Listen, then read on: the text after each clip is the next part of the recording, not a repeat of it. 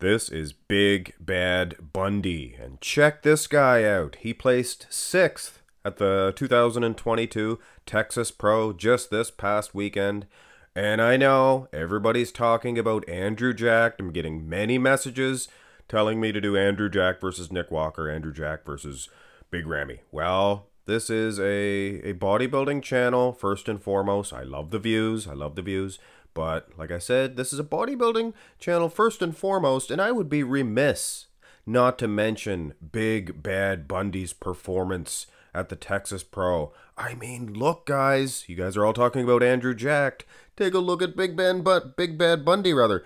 And no, I'm not saying that Big Bad Bundy's defeating Andrew Jack altogether. He might be beating him in this pose, but this is more to do with the improvements that Big Bad Bundy, his real name's Jephte Cherenfant, but I like to call him Big Bad Bundy, to show the improvements that he has made since last year.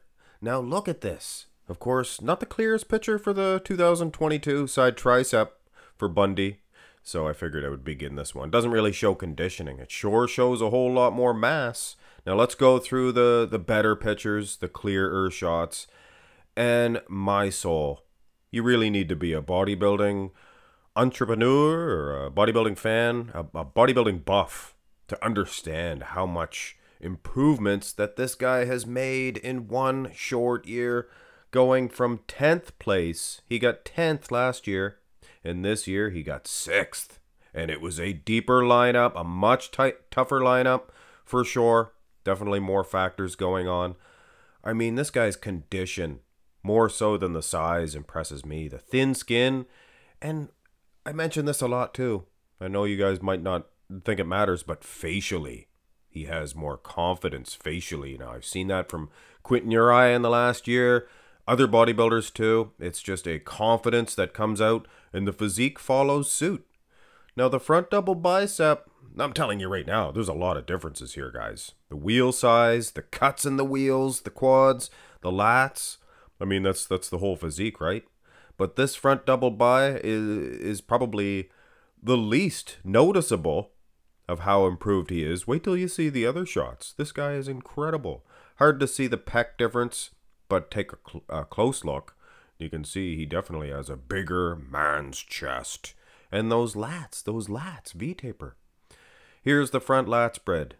This is a much more aesthetically pleasing shot, if you ask me. His chest, much more filled out. Arms look bigger, even though, you know, it doesn't really help you in the front lat spread. Kind of does in this one, though. Look at his lats. His lats are bigger. But like I said, the two front shots may be the least noticeable of the changes, other than the wheels. And I was impressed with this guy last year. Big Bad Bundy. What a name, too. Now, here is where you can really gauge and see that this guy is now a contender. Look at the delts, and they don't look too suspect at all to me, like a lot of the guys that you see improving on their delts lately, if you hear what I'm saying. They look like the biggest, most fantasticest arms that I've ever seen in the side chest development. Look how much drier he is. This guy is, you know, he needs to be mentioned more. Because if this guy improves again the same as he did from last year to this year, he could be a top 5 threat at the Olympia. Here's the hoo-ah pose. And this is serious improvements. I was looking at this physique last year thinking, wow, he is so good, aesthetically pleasing, tall, yes, but he's pretty thick nonetheless. And then you look at this year. And then you look back at last year and it's like, wow. He doesn't look that good after all compared to this year. But of course he does. He's just incredible this year. Top 6 at the Texas Pros. Nothing to spit at, guys. Of course, the conditioning has to be improving as much as the size, right? I mean, that would be impossible to get bigger and more conditioned. Well, take a look with your little peepers here, guys. The glutes, hamstrings, the thin skin of the back, the overall condition of this guy. There's like a vascularity level, a graininess this year that he just did not possess last year. This is awesome, guys. This back development, unbelievable. Wow. That deserves a wow. Here's the rear double. You want to see a better back? I mean, look at the traps. Look at the lat insertions, and look at the arms, for goodness sakes. Legs. He was good last year, I'm telling you. I liked this physique last year. Love Jephte Cherenfant. Big Bad Bundy. But, I mean, he's going to be a serious threat. It's one thing to be rooting for a guy, but it's another thing to say, well, if this guy does continue to improve the way he is, you're going to have to start looking at this guy. And you guys definitely are going to have to start looking at him. Look at the abs and thigh. Oh, my goodness. Oh, my goodness. Look at the wheels. A wheelbase. My goodness, my soul. Look at the lats, the abs. The improvement. Bodybuilding is all about self-improvement, right? You don't pay attention to the other guy. You just do the best you can do. And I guess that's the best you can do on a stage. And it looks like Jephte Cherenfant is doing just that.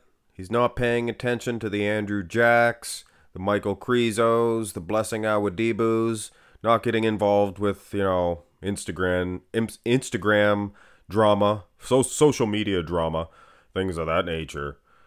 Whoa, here's a different abs and thigh. And we're going to finish off with this one. This guy's improvements are just as good as an Andrew Jacks, from what I've seen, from the Arnold Amateur to the Texas Pro. This is even more impressive. This is unbelievable, guys. Look at the abs. Look at the upper body. And there was no most muscular, unfortunately. A good, clean shot of the Texas Pro, because you really need them. I mean, one thing to be noticing the size difference, but this guy has thinner skin, more striations feathering in them quads. Big Bad Bundy. Remember the name, guys. Jephte Cherenfant. They were calling him on the announcements Jephte Cherenfant, the guy called him. I think that's incorrect, buddy. I think it's a silent T.